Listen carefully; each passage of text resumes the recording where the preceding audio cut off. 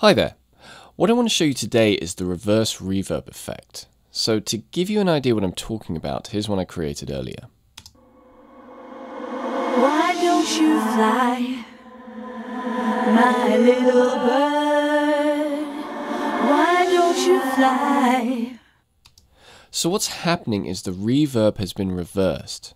So instead of the reverb decaying in a natural sounding way after the initial dry sound, the reverb anticipates the sound and rushes up to the audio event. So this effect is commonly used in pop, rock, electronic music, and is also commonly used in post-production as an eerie effect on dialogue or sound design. So I'm going to show you two ways to do this. The first is the more step-by-step way in which the general principles could be applied in pretty much any DAW, and the second is a faster, more efficient way which is new to Pro Tools 10. So to start with, I'm going to hide and make this inactive and bring back the dry track on its own. Let's have a listen. Why don't you fly? Okay, so that's what we're going to start with. So the first thing I'm going to do is duplicate the track.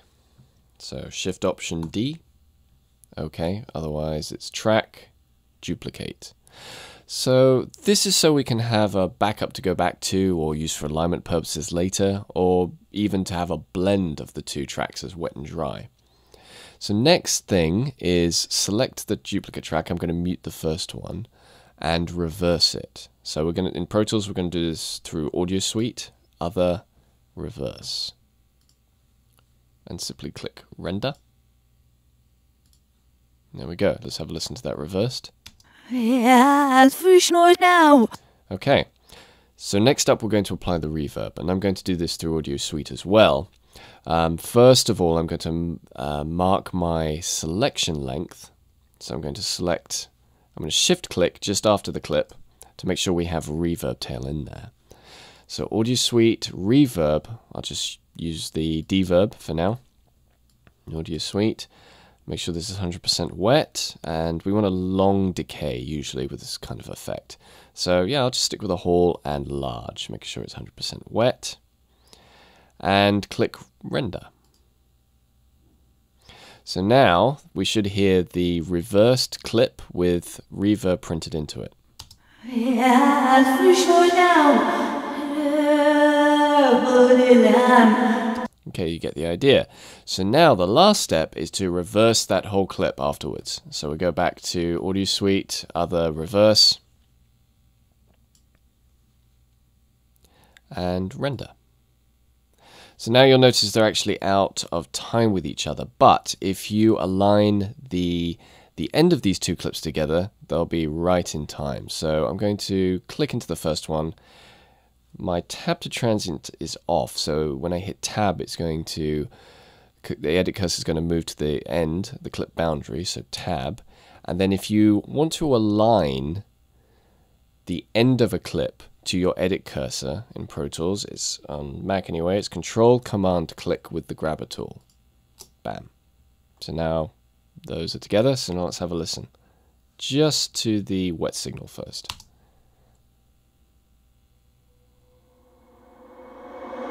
Why don't you fly, my little bird? Why don't you fly? Okay, that seems to be working. Let's make sure that the wet and dry are synced, so I'm going to unmute the dry signal. Why don't you fly, my little bird? Why don't you fly? That seems to be working pretty well. So that's how you can do it that way. So the other way is new to Pro Tools 10 and allows you to do all of those steps with pretty much the click of a button. It's part of the Audio Suite plugin for pretty much any reverb or delay. So I'm going to go back to the original, so I'm going to hide and make this inactive, make Audio Suite go away, and define my selection. So I'll select the clip and make sure that I select before the clip a good amount for my reverb decay. Go to Audio Suite, Reverb, I'll go back to Deverb on here, Audio Suite, I'll choose the same algorithm, Hall with large, make sure it's 100% wet, and you'll notice the reverse button down here. So I'll click that, and there we go, you see it did all those three steps in one. Let's play back.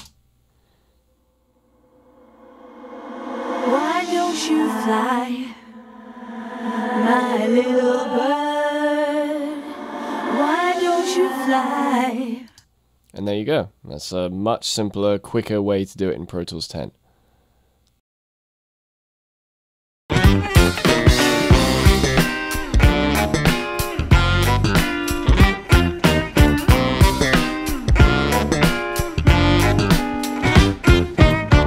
When I first came to Pyamind, I had searched the forums and I had searched online, I had read magazines, I had talked with people, but it wasn't enough. What I needed to do was I needed to watch someone mix, start from scratch, and make their way up to a professional project. I take them through all the steps and break it down, piece by piece. I want them to understand how sound interacts in the environment, number one. Number two, I want them to understand how instruments behave in a room, how to capture those instruments. Here's a microphone. What does a microphone go to? Here it is in a real-world environment. Now let's go back to the classroom and dissect that.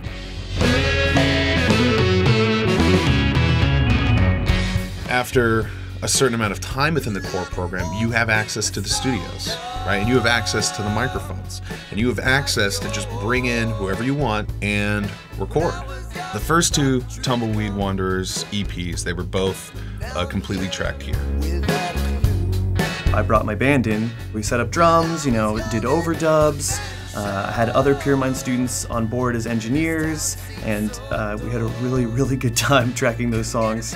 There's a lot of hands-on experience. You get to see bands get recorded, you get to be involved with setting up the mics, the miking techniques, the compressors, how everything in a studio flows. It's good to have that knowledge and the hands-on experience with the professionals that have done that kind of work.